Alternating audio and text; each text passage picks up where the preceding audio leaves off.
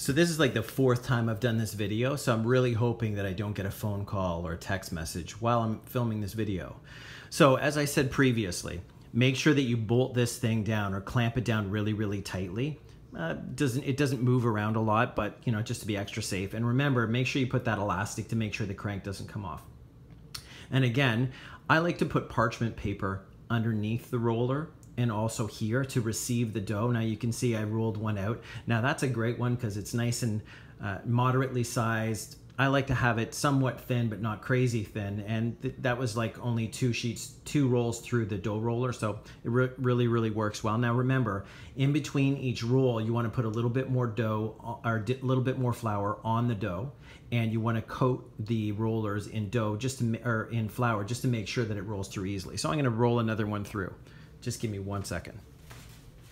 So make sure that when you get your dough, you put lots of flour in it. Now don't worry about the dough being too dry, because what you can do is a trick is you can put a little bit of olive oil on the, like with a sprayer on the dough after you use it. Now I've already cranked this down so it's like crazy thin. I don't suggest you do it like that, but you know, just to show it in the video, we want to show you how it is when it goes through only once. So you can see it's getting pretty thin. So it's gone from like, you know, it's gone up for about 4 or 5 inches in diameter now. And now, again, you can crank these down a little bit each time. I usually like to put it through twice, sometimes 3 times. But again, coat it in flour, coat the dough in flour before it goes through. Get a little bit of flour, put it on the rollers just to make sure that there's no sticking.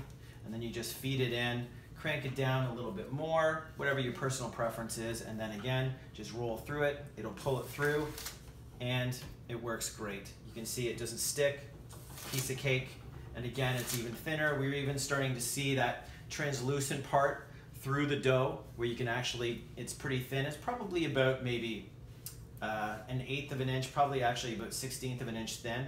So it's pretty simple. And again, if you have parchment paper after the pizza dough roller, it works great, because then when you're done doing the pizza through the dough roller, just get the parchment paper, you take it, and you can go right to your pizza stone and put it on your pizza stone. Now remember, when you're putting it on your pizza stone, the pizza stone has to be hot already because it'll cook the dough extremely well. So again, like I said, you can knock these things out all day long. It's pretty simple. I like smaller pizzas. I don't really like giant ones, but again, this dough roller can roll it up to 19 inches, so it's pretty simple.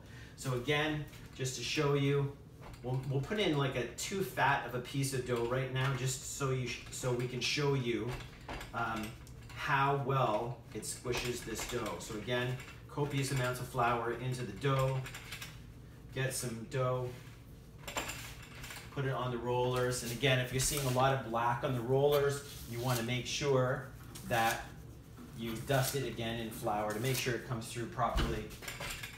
Again, just add tons, more than you think you need. Like I said, when you have the parchment paper underneath, it's super simple to clean up anyway, so it's not that big a deal. Piece of cake, and you get your nice fat piece of dough. Feed it in, and again, this is already cranked down, which I don't advise, but I just want to show you that this thing works extremely well.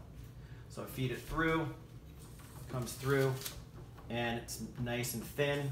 It's starting to spread it out nicely, and you can see how the dough takes up the flour that's on the roller. So you just roll it through 2 or 3 times, and then you have a nice thin piece of dough if that's your personal preference. And again, I don't like thin dough personally. I like it thicker, but basically it makes the dough nice and thin. You know, really, really is fantastic dough. And make sure your dough is at room temperature and it's already risen before you put it through. It just makes for better dough. Anyways, you can knock these things out all day long. Again, you can make it 19 inches wide. This is a great piece of machinery. And when you're done, just loosen off the dough roller, and then you can actually throw this thing right into your sink and wash it right off. It's a piece of cake. And again, a great secret is using this parchment paper so you can put it right on your pizza stone. This is an amazing product, and it is also the highest rated pizza dough roller on Amazon. We hope you enjoy it, and buon appetito.